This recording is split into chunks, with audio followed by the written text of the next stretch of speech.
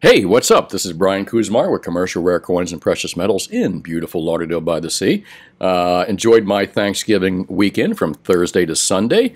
Water was pretty nice. Went out fishing twice this week, and it was kind of clear. Didn't catch much, but it was still nice to be out in the water. And we still have some nice weather out here. It looks like 71 degrees, too, man. That cool weather's starting to come in. This is why I love Florida this time of year. Not hot. Beautiful temperatures, and the water is just absolutely gorgeous. However, this week we're going to get into some heavier winds. It looks like I might even be surfing on Tuesday or Wednesday. So we'll see what happens. But here nor there, we are back into our lovely winter months again. And you're probably going to wonder what I'm going to say about gold. Well, if you followed the gold and silver prices, it got absolutely freaking monkey hammered again. But, you know, I expected it. I tell you about this. I told you when it's going to happen. I told you how it's going to happen. And I can't, well, why? Well, greed. Greed is why. So I don't think I've ever told you why, but it's really simply explained in one word, greed.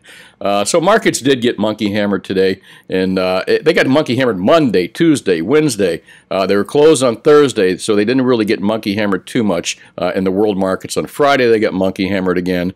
But again, it's what I've been talking about for quite some time with gold, silver, gold and silver markets. It's they're hits. They're hit jobs, more or less. It's paper trades. It's not real gold or silver being traded. It's paper trades. It's a dog or the tail wagging the dog. This is basically large institutional selling that goes in. Again, I've explained it before. J.P. Morgan, I think it was. Again, I keep forgetting which big company it was, but just got fined nearly $1 billion for exactly this kind of behavior, and it's still happening. No one goes to jail. They just get fined big, but they make twice as much money as they get fined or more, so they don't mind doing it. And they get a slap on the wrist, and they pay off the government people that are supposed to be watching them with fines. And that guy that got the case and found him doing it gets himself a bigger office in the corner. Meanwhile, again, nobody gets hurt but the small guys. Typical Wall Street, typical business environment out there with big corporations. They don't mind breaking the rules. They just will pay the fines. As long as they make more money than the fines, they're cool with that. Anyways, if you or I did it, we'd be buried under the jail. So it's just more hit jobs on gold, silver, and platinum. But I'm not worried about this. I've seen this for like, gosh damn, 20-something years I've been watching this type of behavior. And nobody does anything. And that never lasts long. It lasts temporarily long enough for these people to get in there and I guess buy at lower levels or whatever it is they're trying to do to scam us or scam people. But anyways, it's just another hit job. And again, they don't last long. Gold and silver are going to continue to climb because of the dollar. They're just ruining the dollar. So these little these declines that you see, even though we had a really major decline in the last 2 months, we've gone from almost $2,000 gold down to $1,750. But again, it's just on paper. It's not physical sales at all. This is just paper trades going on, and it's greedy motherfuckers. Excuse my language, and I know Marcelo took that out. So it's just greedy people taking advantage of markets and manipulating markets. And they don't just do gold and silver. They do the stock and bond market. They do everything. Gold and silver is just a little easy market they can run into, make themselves a couple $1 billion and then walk out of. But again, unlike those other markets, gold and silver is real, even though it is traded, you know, in paper. It is real, and it's a tangible product that's there's only a limited amount, and they can screw with these paper prices all they want. However, the physical prices in the long run are going to just continue to climb and climb. So if you own real gold in your hands, I think you're going to be better off for it down the road. Besides, no margin calls with that either if you have gold in your hands. So no worries, folks. I've seen this before. I've seen it. I can't tell you how many times I see it. I used to get pissed about it. Get really upset, throw things around a little bit, which is not my normal. That's not me. But sometimes those hits would really be big. And when I'm in business, so there are times when I have to sell my positions. And if I get hit for a week and I'm in a position where I have to sell, it hurts me. But if you're an investor, really, unless you had to sell to pay for a bill and you absolutely had to sell your metals, gold or silver, you got nothing to worry about. There's no worries whatsoever.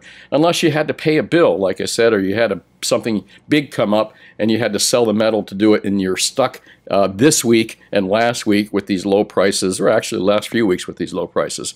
That's the only thing that hurts. It hurts when you have to sell it. But if you don't have to sell it, there's no worries whatsoever here. Just hang on to it. These hit jobs, this monkey hammering, will go away. It won't take long. The dollar is going to get so trashed it's not even funny. And the big banks are still predicting gold and silver prices much higher next year. So again, this is just a buying opportunity. If you don't have to sell, don't worry. In fact, just go to sleep and ignore the prices for a few weeks. This market will recover soon. As soon as the stock market, the bond market, and the dollar really start to take a dump and just continue to fall, that's when metals will really shine. And trust me, folks, it is going to happen, period. Anyways, let's move along here. Talking about Bitcoin. I did a little YouTube video on Bitcoin this week. I hope you got a chance to see it. It's on our YouTube page, Bitcoin versus gold. And it seems to be kind of a little popular video. So I think there's some interesting things in there you should watch. I'm simply explaining the benefits of both gold and Bitcoin. So I think you may enjoy that. Here's something here. Bitcoin tops 19,000, bounces back from Black Friday fall. But one of the things that I pointed out in my video last week on Bitcoin versus gold was that, and they kind of gloss over it in all these articles. Shortly after Thanksgiving, Bitcoin dipped to 16,200 from a high of 19,000. News broke that the Chinese government has seized $4.2 billion in cryptocurrencies as part of the Ponzi scheme, corporate blah, blah, blah. Rumors swirled that the tokens were poised to be dumped on the open market, crashing prices further.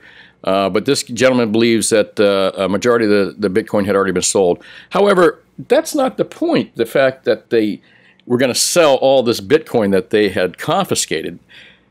This is what scares me, and they totally gloss it over, and they don't even talk about it in this article, and I don't even think the Bitcoiner people are talking about it, is the fact that the Chinese government seized $4.2 billion in cryptocurrencies. They're making crypto is illegal in China.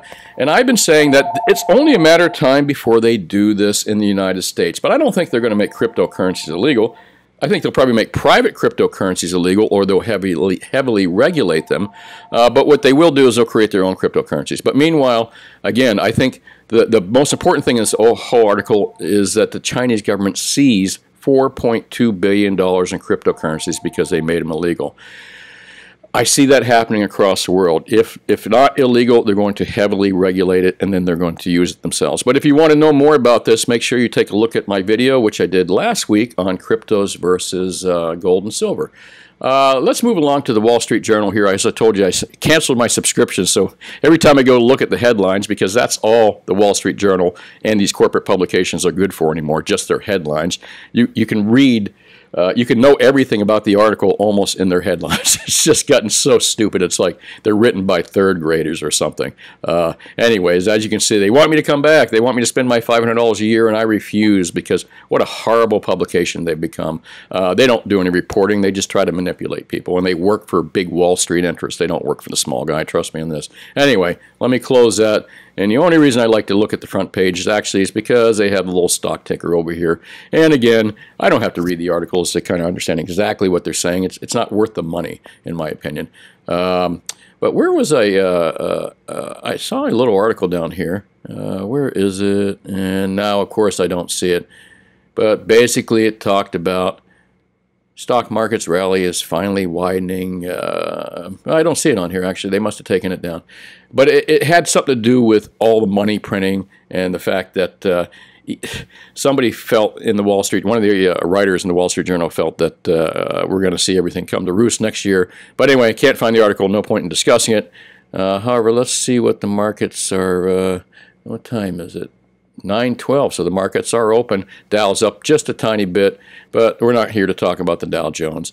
Anyways, I think what's going to happen is, you know, all those dollars and all that money printing and this endless run-up with the Dow, I mean, it's a bubble. The stock market's a bubble. The dollar's a bubble. It's just waiting to be pricked.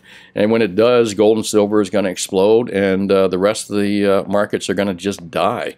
However, as I told you, when the Dow collapses and the economy collapses, you will see gold and silver collapse as well, but it'll be only temporary, and it'll shoot right back up, and physical metals will be very, very, very difficult to find. I've seen this happen twice already, so I suspect it's going to happen again.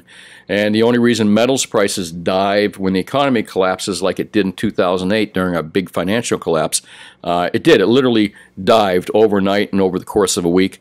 And but the problem was you couldn't find any physical metal. There were no sellers of physical metals. There were huge premiums at the time. So it was hard to take advantage of that dive it did. But gold and silver and platinum quickly shot up afterwards while the rest of the market just lagged behind and finally caught up years and years later. Anyway, we're still in a bull market with gold and silver and platinum. These falls like this just provide a lot of people with the opportunity to buy. And we are probably going to come down to the point, I can't see how they can hold this together much longer and they can keep printing and printing and printing like they are. I just can't see it. I'm thinking maybe by the holidays we're going to see a complete... I don't know, I don't want to say an economic collapse, but I think we're going to see some bad things coming up. I hate to put times on it because, again, never underestimate the power of central banks. They can, they endlessly can print this money. But when it finally does happen, it's going to happen big. And I'm almost thinking it might happen during the holidays here. We're going to see some bad times. Anyways, let's move along to markets, see what's happening. I'm going to refresh the page. It was lower than this. And let me take a look and see what the market is right now. It's up a little bit. I've seen it down. No, there it is, 1766 on the world spot prices and 1790. So we've dipped below that 1800. Not by an awful lot, but enough to make a lot of people nervous. And again, like I said, just relax. Everything's cool. I've seen this happen so many times, it's not even funny. The only thing that I regret is that I don't have enough money to buy more to cost average down a little bit at these prices. And I'm sure some of you are feeling that as well. Some of you smart, savvy gold and silver investors are wishing you had more money to invest and buy at these lower. As I said in the stock market for years, buy BTFD, buy the fucking dips. And that's what we should be doing with gold, silver, and platinum, buying the dips. Again, we are in a full-blown, I won't say full-blown, but we are in a bull market with precious metals. We have been for a while, and we will continue to be. And as long as the dollar continues to go into the shitter, we are in a bull market. And quite frankly, folks, the dollar is in a shitter, and it's going to get worse. So again, as I said, relax. Don't worry about these prices falling. The only regret you should have is not having more money to buy the dips. Let's take a look at silver. Silver really got monkey hammered as well. Look at that, 22.13 down 60 cents. However, but if you know silver, when gold moves, silver is just freaking erratic. It makes over. The moves it makes are really, really big. We didn't see it dip below that 22. Oh, actually we did. We saw a low at 21.92. It doesn't look like it stayed there long. Let's see, New York is open, 1771, 22.13, so we're above that 22 and above that 17 mark. I'm curious to see what happens today in markets. I suspect it's going to stay about the same. However, I don't see how much further they can monkey hammer this down before you start to see a whole bunch of buyers step in, institutional buyers as well. But anyways, as I said, I think that if you're holding on to gold and silver, don't panic, just relax. This is just a bump in the road for you. And again, if you have the extra money, buy the friggin' dips. Good opportunity to buy these dips, in my opinion. And I would do that at these levels for sure. As I said, relax. Everything's cool. And don't forget to check out my Thanksgiving special video, Bitcoin versus gold. I think you'll find it interesting, and please make some comments down there too. I'd sure like to hear more from you folks, whether it's questions, criticisms, whatever it may be. Open to hearing it, and if it's something that you can teach me, man, thank you. That's what it's all about, is teaching each other. Anyway, this is Brian Kuzmar with Commercial Rare Coins and Precious Metals. Finishing up our Monday update. I will get back with you tomorrow. Let's see what happens today. And give me a call anytime at 954-493-8811. We're open 10 to 4, Mondays through Fridays. We're happy to give you precious metal prices, give you advice, give you tips, let you know what the best products to buy during the day or this week or whatever. Always there to help you, and feel free to give us a call anytime. Thanks for watching, and let's see what happens tomorrow. Have yourself a great day. Bye.